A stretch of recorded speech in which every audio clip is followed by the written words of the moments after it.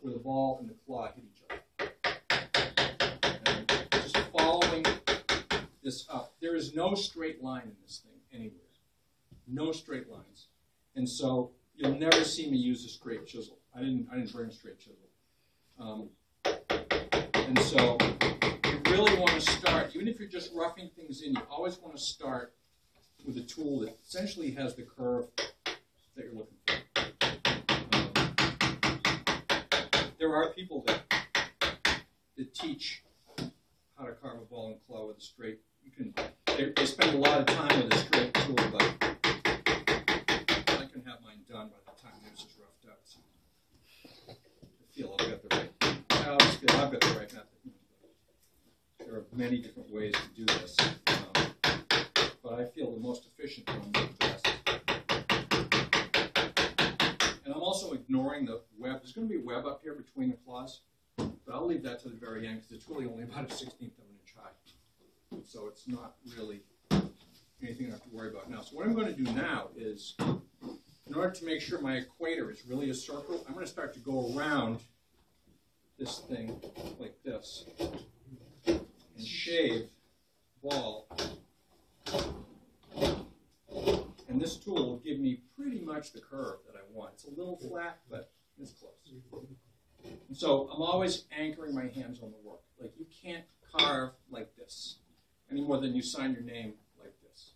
You always have to have your hands anchored on the work, because with carving, it's gas and brake at the same time. So when I'm doing this, I'm holding the tool back with this hand and I'm pushing with this hand. It's like this all the time. And so if I want to let my tool go to a certain spot, I have to put a lot of pressure on it and just release this hand enough so that it passes through. But I've always got a lot of power on it. You can't do that if you're just pushing it like this with no anchor. You need to anchor. You'll see woodworkers have calluses on their hands, on their elbows, on the outside of their forearms from all this leaning stuff. And so that's how you get the control that you need. I've always got one part of my hand, well, at least one, usually both hands, resting on the work. And so now I'm using this tool to smooth out the ball a little bit more. This mahogany is nice and straight grained. That's why I grabbed it. It happened to be the only piece of 4-inch mahogany I had that was carvable. But when you look at old furniture, the stuff that they carved, they use nice, smooth, kind of boring wood. Whereas the stuff that, like a tabletop, something that's a door front, that's where they use the nice fancy wood.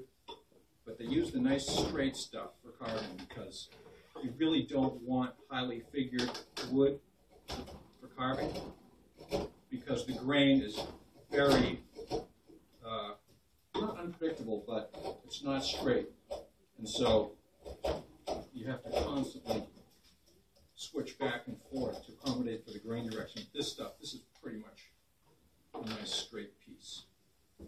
So I'm going around the equator, just shaving it like this, and I'm pulling it towards me, but both my hands are anchored on this thing, so I'm not going to stab myself with it. I know some of you are worried about me, but don't.